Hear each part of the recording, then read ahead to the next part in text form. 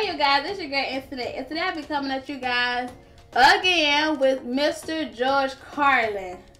Religion is BS. He's so straightforward, he's to the point, he makes you think about it, like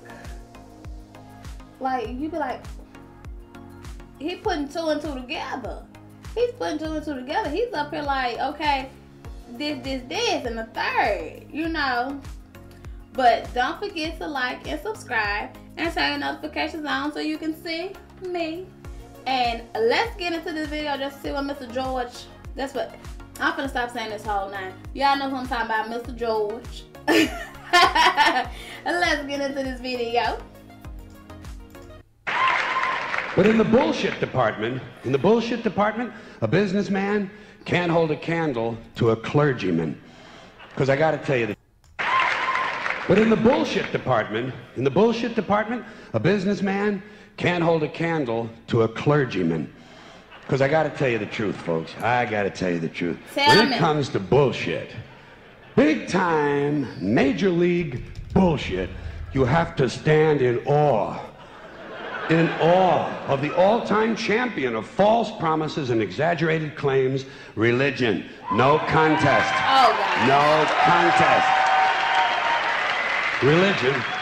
Religion easily has the greatest bullshit story ever told. Think about it. Religion has actually convinced people that there's an invisible man living in the sky who watches everything you do every minute of every day. And the invisible man has a special list of 10 things he does not want you to do. And if you do any of these 10 things, he has a special place full of fire and smoke and burning and torture and anguish where he will send you to live and suffer and burn and choke and scream and cry forever and ever till the end of time. But he loves you.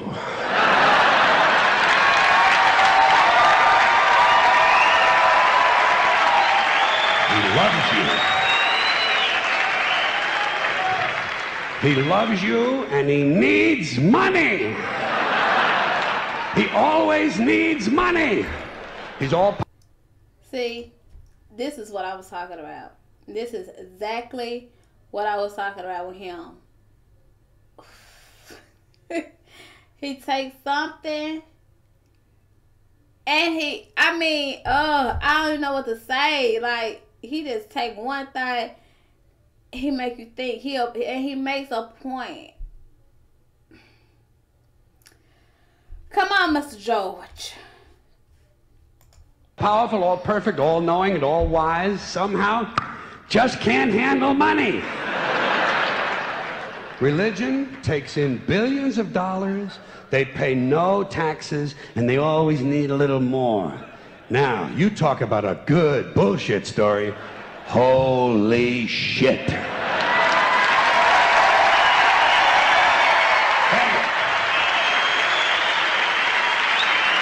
Thank you. But, thank you very much. But I want you to know something. This is sincere. I want you to know, when it comes to believing in God, I really tried. I really tried. I tried to believe that there is a God who created each of us in his own image and likeness, loves us very much, and keeps a close eye on things. I really tried to believe that, but I gotta tell you, the longer you live, the more you look around, the more you realize something is fucked up. Something is wrong here. War, disease, death, destruction, hunger, filth, poverty, torture, crime, corruption, and the ice-capades. Something is definitely wrong. This is not good work. If this is the best God can do, I am not impressed. Results like these do not belong on the resume of a supreme being. This is the kind of shit you'd expect from an office temp with a bad attitude. And just between you and me, in any decently run universe, this guy would have been out on his all-powerful ass a long time ago. And by the way, I say this guy because I firmly believe, looking at these results, that if there is a God, it has to be a man. No woman could or would ever fuck things up like this. Thank you. Women are so superior.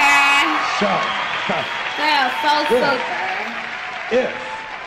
If there is a God, if there is, I think most reasonable people might agree that he's at least incompetent and maybe, just maybe, doesn't give a shit.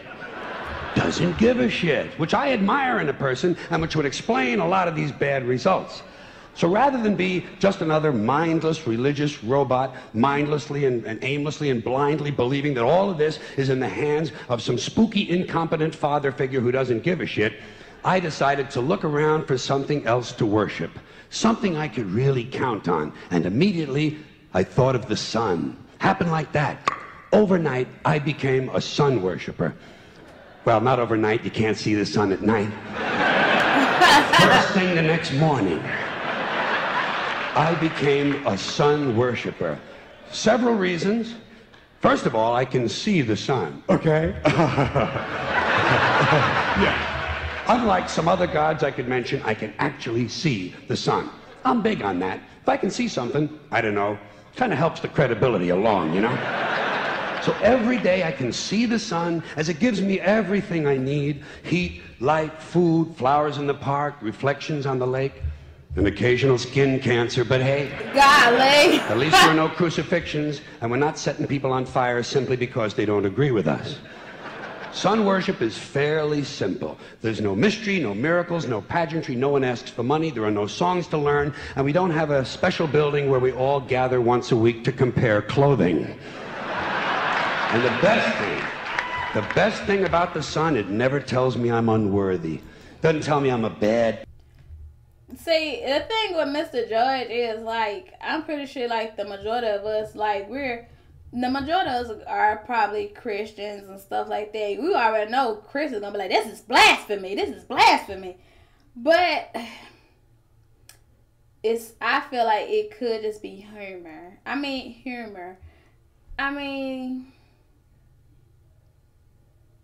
he do make some good points though, but still though, that's where your faith comes in. Just because you don't see something, that don't mean it's not there. I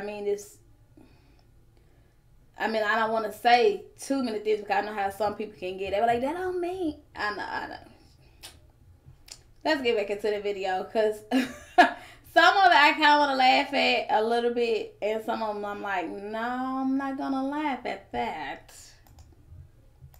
Person who needs to be saved, hadn't said an unkind word, treats me fine. So I worship the sun, but I don't pray to the sun. Know why? I wouldn't presume on our friendship. It's not polite. I've often thought people treat God rather rudely, don't you? Asking trillions and trillions of prayers every day, asking and pleading and begging for favors. Do this, give me that, I need a new car, I want a better job. And most of this praying takes place on Sunday, his day off. It's not nice, and it's no way to treat a friend. But people do pray, and they pray for a lot of different things. You know, your sister needs an operation on her crotch. Your brother was arrested for defecating in a mall. Oh. But most of all, you'd really like to fuck that hot little redhead down at the convenience store. You know, the one with the eye patch and the club foot, huh? Can you pray for that? I think you'd have to. And I say, fine, pray for anything you want. Pray for anything. But what about the divine plan? Remember that? The divine plan. Long time ago, God made a divine plan. Gave it a lot of thought, decided it was a good plan, put it into practice. And for billions and billions of years, the divine plan has been doing just fine. Now you come along and pray for something. Well, suppose the thing you want isn't in God's divine plan. What do you want him to do? Change his plan? Just for you? Doesn't it seem a little arrogant? It's a divine plan. What's the use of being God if every rundown schmuck with a $2 prayer book can come along and fuck up your plan? And here's something else, another problem you might have. Suppose your prayers aren't answered. What do you say? Well, it's God's will. Thy will be done. Fine, but if it's God's will and he's going to do what he wants to anyway, why the fuck bother praying in the first place? Seems like a big waste of time to me. Couldn't you just skip the praying part and go right to his will? It's all very confusing. So to get around a lot of this, I decided to worship the sun. But, as I said, I don't pray to the sun. You know who I pray to? Joe Pesci. Joe Pesci. Joe Pesci. 2 reasons. First of all, I think he's a good actor, okay? To me, that counts. Second, he looks like a guy who can get things done. Joe Pesci doesn't fuck around. Doesn't fuck around. In fact, Joe Pesci came through on a couple of things that God was having trouble with. For years, I asked God to do something about my noisy neighbor with the barking dog. Joe Pesci straightened that cocksucker out with 1 visit. It's amazing what you can accomplish with a simple baseball bat. So I've been praying to Joe for about a year now. And I noticed something. I noticed that all the prayers I used to offer to God and all the prayers I now offer to Joe Pesci are being answered at about the same 50% rate. Half the time I get what I want, half the time I don't. Same as God, 50-50. Same as the 4-leaf clover and the horseshoe, the wishing well and the rabbit's foot. Same as the mojo man. Same as the voodoo lady who tells you your fortune by squeezing the goat's testicles. Ew. It's all the same, 50-50. So just pick your superstition, sit back, make a wish, and enjoy yourself. And for those of you who look to the Bible for moral lessons and literary qualities, I might suggest a couple of other stories for you. You might want to look at The 3 Little Pigs. That's a good one. Has a nice, happy ending. I'm sure you'll like that. Then there's Little Red Riding Hood, although it does have that X-rated part where the big bad wolf actually eats the grandmother, which I didn't care for, by the way. And finally, I've often always drawn a great deal of moral comfort from Humpty Dumpty. The part I like the best, all the king's horses and all the king's men couldn't put Humpty Dumpty back together again. That's because there is no Humpty Dumpty and there is no God. None, not one, no God, never was. In fact, I'm gonna put it this way. If there is a God, may he strike this audience dead. See, nothing happened. Nothing happened. Everybody's okay. All right? Tell you what. I'll raise the stakes. I'll raise the stakes a little bit. If there is a God, may he strike me dead. See? Nothing happened. Oh, wait. Got a little cramp in my leg. And my balls hurt. Plus, I'm blind. Oh, now I'm okay again. Must have been Joe Pesci, huh? God bless Joe Pesci. Thank you all very much. Joe bless you. Thank you very much. I appreciate it. Mr. George is I want to say his arrogant ass. He is, oh my God. Well, I ain't gonna say arrogant, but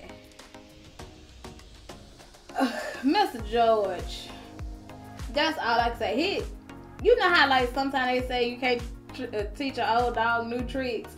Some people just stuck in their ways. You can tell that man is stuck in his ways. That man is stuck.